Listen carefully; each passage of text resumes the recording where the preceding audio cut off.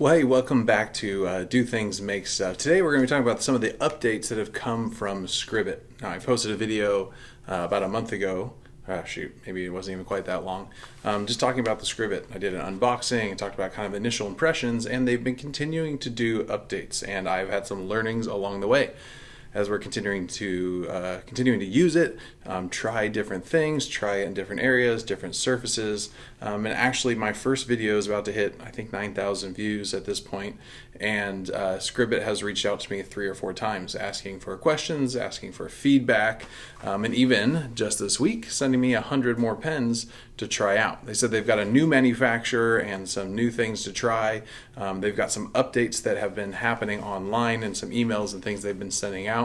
So let's give them a try and see a month later where they're at. And I'm going to try to answer as many questions as I can. A lot of people have been posting questions in the comment section, so I'd love to address as many of them as possible just to help you make an informed decision if this is something that you are potentially interested in purchasing for yourself.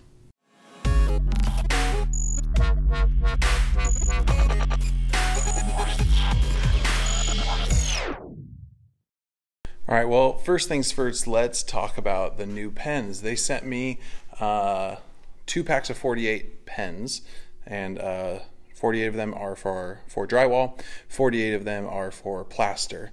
And so here is my initial test. I have a little clip from this same exact drawing in the same place without even adjusting or moving the Scribit with the old pens, and then with the new ones. Now, the new ones, you can see they look a lot better. This is the black marker, and honestly, it looks gray. I would say they're good. They're not phenomenal. The Crayola ones still are looking better, but what's still so impressive to me is the amount of detail. There is so much detail that the Scribit can do and draw with. There's one little error on this one, which I don't know if it was me or something. I had a large group of people in here while I was drawing, is that it didn't really line up quite right over there. But this drawing is really cool, and honestly, I think it's good enough. I think my expectations are always high, but having a pen that also can erase itself with heat, and on the new boxes, so here's the new box that they just sent me with all of these beautiful colors in there. So there's all these colors. Here is the other piece that I just sent them an email about, is my drawing that I had, that one marker. There you go. So as soon as that drawing was done, I put the marker back in the container, put the cap on it, and pulled it back out to draw something else, and it was dry. So I'm hoping to get more than one drawing out of a pen, because here's the deal, they only sell it in that 48 pack with all of those colors. So I just sent them an email and said, hey, if I'm going to be using this thing a lot, I would love to just buy a pack of 20 black pens, 20 of one color, which I'm sure that is something they're planning on doing, but right now you can only go online and buy a pack of 48, which is not cheap. But again, they're specialty markers, and we've been playing more with the Crayola ones. Some people have been asking questions about the Crayola markers. They work great. The drawing color is very vibrant on the walls. The tip of the pen is a little bit finer, so the drawings are a little thinner, but again, very sharp, very bright color. The issue is the diameter of the tip of the Crayola pen is just barely works. So I think they're going to be only a one-time use too, because I noticed after it finishes drawing, the tip of the pen is smashed just a little bit, and that just a little bit is just enough not to work. So I pulled the Crayola pen out because I was going to try it as a side-by-side, and I couldn't get it to work because the tip of the pen was smashed. So that kind of answers that question. And again, I still think that their color is brighter, and it looks good, but that could be really expensive if you only get one shot out of a pen. And again, just for comparison, on the same drawing, I used Crayola and I used the Scribit markers. Now, if you look really close, the Crayola ones are purple, the Scribit markers are red. There's a significant difference. I mean, it's visible. You can see you can see what the design is. It still looks good, but it feels like it's a little lacking to me. It's not just quite right. And then if I go over here, you can see that this is the Crayola drawing. It's just really well done. It's easily defined. The lines are very sharp. So as I walk away from a distance, that one versus the other one, it's up to you. You make your choice. They both work. The Crayola pens are sharper and they are washable, so I can wash them off with a wet rag. So you can make the choice yourself. The Crayola ones are washable. You can just wipe them right off, while the Scribit pens come off with heat. Now what's actually is interesting is the plaster markers on the new box says it's erasable by the Scribit and by hand. So I tried wiping off the wall and they do kind of come off, to be honest, which maybe that's good. But they asked me if I tried the ceramic heater. I haven't really tested it yet. I don't feel super confident in it. The times that I have tried to press the button, it says that the Scribit was drawing, so I haven't got the ceramic eraser to work correctly, but I just use a heat gun. It's really fast. I can erase an entire drawing in a minute or two, versus using the Scribit to slowly move across the whole thing, which would take time. It's much faster for me to use a heat gun and to dry the whole thing, or to erase the whole thing with the heat gun. So that's how I erase them. It's just easier. So a couple things, software-wise, they've updated a few things. The auto calibration for the pen holder is massive. That was one of the places where I was having a lot of issues up front. I thought that I had the pen lined up correctly in the holder and it wasn't working. Now when you start your print, it spins it both directions a few times, auto calibrates itself, and then the pen has worked beautifully every time. So that has been an awesome upgrade. I'm still waiting for the auto calibration of the unit itself. When you mark the wall and say, okay, this is the starting point, you have to manually turn the sides, which a couple of tips for you. Plugging it in seems to free up the stepper motors a little bit more than unplugged. So when it's plugged in, the stepper motors are unlocked. It makes it much easier to turn them, to line them up for calibration. So between the pen and that, once they get the auto one where you can move it using your iPhone, that's going to be so much better, because that's probably the worst part of using this thing. All right, so I've got some time to test out the upload feature. It wasn't working for me initially. I don't know what was going on. I think it might have not been related to that feature, just something else is going on, but it worked. So you go online to the web browser and you upload your graphic. It's got to be 1024 by 1024 pixels. That's the size of the document, and then you can upload it. Now, their viewer didn't have any sort of like threshold adjustments or anything, which I thought maybe it would. I did just basically a big text. It says hopeless, hopeless, hopeless, hopeful, for a series that we are doing right now. And when I uploaded it, these were all solid. And when it drew it as line drawing. So it worked, it looked good. It's pretty big, which is great. That was one of the things I was a little nervous about. And then another thing I wanted to test while I was doing all of this is I tested 2 different pen colors from the new set.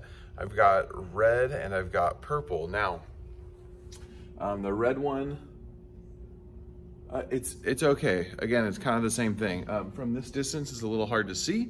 You really see the purple. The red one kind of disappears. But one of the things I wanted to try was doing and kind of an outline or an overlay. So I centered it and calibrated it on the same point, exactly on the wall, changed the pen, and then started drawing again to see kind of how the accuracy was.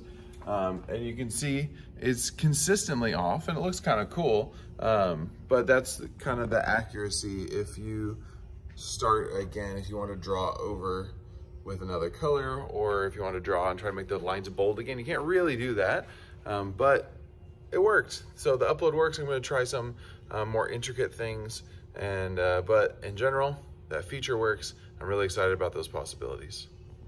If you want something where you can put artwork on the wall that's not perfect, that's not like some big bold statement, you want something on the wall that's unique and different, where people can watch it move. I love when people are in the room and are seeing it, because it's mesmerizing to sit there and watch this robot kind of look like it's crawling up your wall, and then there's a picture afterwards. People love to watch it, which was part of the reason that I bought it. It wasn't just to put artwork on the wall, it was more of the experience of people being there while it was drawing. And it's really quiet, so I have it in a classroom, and while people are in there and things are happening and people are hanging out, it can be moving around and drawing, and then a couple hours later have an awesome drawing. If you were looking for something to put some really crazy giant picture in a very precise spot, this isn't it yet. Not saying it won't be in the future, but somebody was comparing it to like, wow, we used to just project on the wall and then trace it and paint it in, which is something that I still do, even though I now have the Scribit, because if you need something exactly, it's nice to have the projector and to see it on the wall before you start going. You notice I'm sitting on the ground because that's where my drawing took place. I calibrated it using the methods that they show, and it drew almost on the ground. I don't know if you can see it. Again, this is with the brand new marker that I just put in. The drawing ends about right here and starts about 3 feet, about where the top of my head is. So for some reason, it drew it on the floor. And that's one of the other things that I would say Scribit probably needs to work on or update, is there's no way to know when you draw something where it's going to go on the wall. And I think that's a little bit of an issue because I have the nails almost up at 8.5 feet in the air, and I can't get it to consistently draw in one spot. Most of the time it is fine, but then every once in a while you get one that ends up on the ground. And I don't know why. I wish it would give me an estimation of where the drawing was going to be based on the distance between the screws or the mounting points. So that's one of the things that I would love to see from Scribit as they're writing software and updating things, the ability to know where my drawing is going on the wall. So right now you saw I've got 4 drawings going across the wall. What I'm trying to do is kind of create a tattoo sleeve look. I'm trying to get drawings all over the wall in all different locations and then have artistic students come in and connect them and fill in all the empty spots. So it really looks like one art wall all the way across start to finish.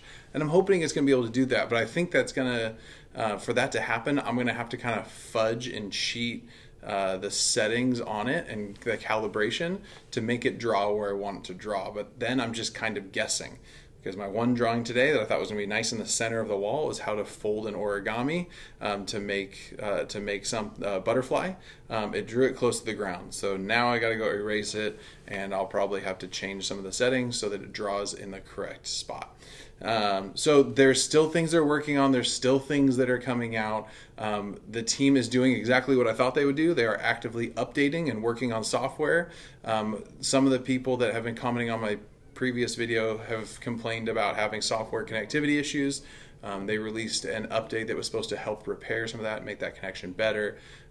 Issues with pens and color and wires and some things, but again, you have to remember that when you buy a product like this, this is an untested Kickstarter. You are buying into the idea that this company is going to continue to be working and researching and developing this. So for $300 or whatever it is, $400 for this piece of equipment to do what it does is very phenomenal. If you are looking for a finished product that you don't have to mess with, this probably isn't it yet. There are still bugs, there are still things they are fixing, but the good news is the Scribit team seems like they are showing that they are continuing to be working on this product. So I have very high hopes.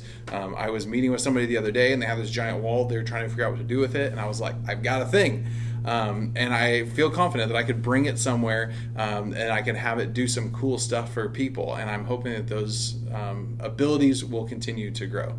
Like I said, it's here, and I think it needs to be here, and there's things that they're currently working on to make the user experience better, to make the customization better, and really the big thing is figuring out pens. I tried a chalkboard somebody was asking about, and I tried a chalkboard. It didn't work because the chalkboard pens have to be vertical in order for the paint to flow through to the nozzle. And putting it in the Scribit and having it sit horizontally, the ink dried up in those chalk pens almost immediately. So that didn't work. If anybody has any suggestions, I would love something. I really want to draw. I have a 8 foot tall wall that's almost 20 feet long that is chalkboard, and I would love to be able to draw some intricate things that people would then color in chalk, and then we'd wipe off and clean and start again.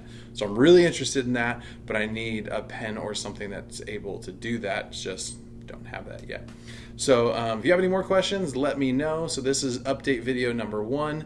Potentially there will be more depending on where things go with Scribit. But here's what I want you to know.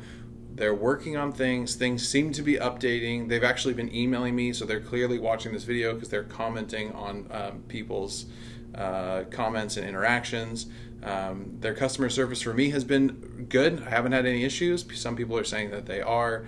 I think the reality is this is a cool piece of tech that is still being updated and refined, and this company is doing that. So if you want to get in on it early, I think now's a great time. I don't think that you are getting gypped on a product by paying for this right now. Some people might have other opinions. I think this is a very cool piece of equipment, and I'm really excited for what it can do. Is this exactly I thought it was going to be right now? No, I thought it would be a little further, but they're showing that they're working, that they're continuing to develop this. And I think the future for Scribit is bright. I think the biggest thing for me to figure out right now is the pens. How do I get a nice bright drawing on the wall exactly where I want it to be? I think if they figure that out with the custom uploads of your own images, the potential is massive. But we're still figuring it out. So thanks for checking out this video. I know it was long. I was trying to answer as many questions as possible. If this is the first time you're seeing this video and you're like, what the heck, go back. I've got an unboxing video and a initial impressions and review video. So if you're just stumbling across this for the first time, well, you're probably not to the end of the video because it's been really long, but trying to answer as many questions as possible. So thank you for watching. If you have any questions, post them in the comment section below. If you'd like to see something else, something specific, you have a drawing that you're wondering about, or an upload or an error, let me know. I'd love to try it out. Scribit is emailing me constantly, 3 times. If you have something you'd love me to pass on to them, they're emailing me, so I can do that for you.